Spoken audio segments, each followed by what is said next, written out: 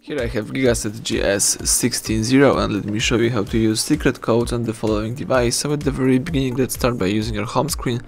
Tap phones icon, let's use the keypad and let's use the first secret code. So let me show you how to open the Android testing menu. Let's input the following code: asterisk hash 4636 hash asterisk hash asterisk. As you can see, the Android testing menu just pops up. Here you can navigate by tapping appropriate options. You can choose phone information, when you can read such things as IMEI number, current network location, signal strength, roaming, GSM service and other. You may also run a ping test or turn off the radio.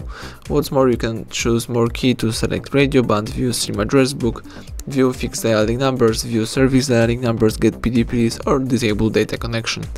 Let's go back. You may also choose usage statistics, and here you've got the list of applications from your device and you can read the last time used or usage time.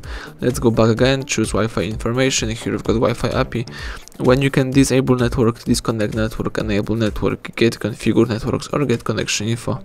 Let's go back one more time, choose Wi-Fi config. If you have some configured networks, here you should see the full specification about them. You may also choose the Wi-Fi status. Here you can read the statistics about your Wi-Fi. You can refresh your stats or run a ping test. Let's go back a couple of times to quit the Android testing menu, and this time let me show you how to enter the calendar info. So let's use this code: asterisk hash 225 hash asterisk. As you can see, calendar info just pops up.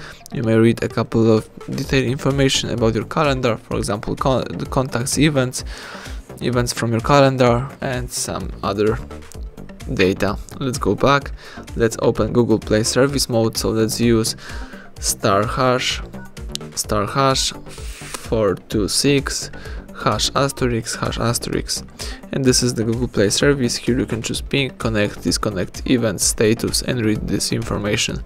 Let's go back and let's use this code: asterisk hash 759 hash asterisk, and as you can see, the debug UI just pops up.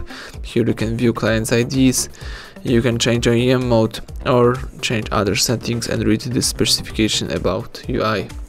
Let's go back and at the end let me show you how to check IMEI number by using the secret code. So let's use asterisk hash 06 hash, and as you can see, the IMEI number just pops up.